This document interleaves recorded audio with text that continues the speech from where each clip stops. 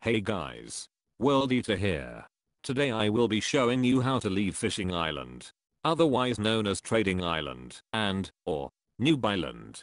Okay. First things first, I'm going to need you to smash the fuck out of that like button. If you don't, RNG sus will come and reap your loot for himself, you nublet. Now that that is over with, let's start the video.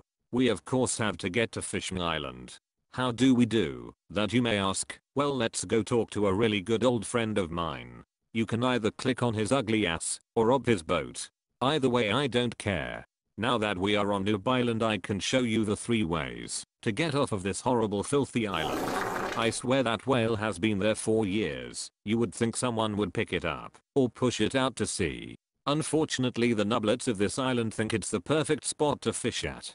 Gotta love the nublets. Anyways, I think the fumes of this whale carcass distracted me from the whole point of this video. Let's get back to it, shall we? I'm dying. Help me. The first way back is extremely obvious, especially if you came here via boat. Just head towards the left side of the island. The boat will be parked next to this poor excuse for a home. Click on the boat and you will return to the town. Okay, let us go back to Noob Island so I can show you the other 2 methods. Now that we have returned to this island, we can leave it all over again. Yay. For the second method, just simply click on the fishing icon, you nublet. Then hit the exit button. But not before you hit that like button. If you like the content, you should consider subscribing as well. We wouldn't want Lucifer to come steal your precious loot, would we? Didn't think so.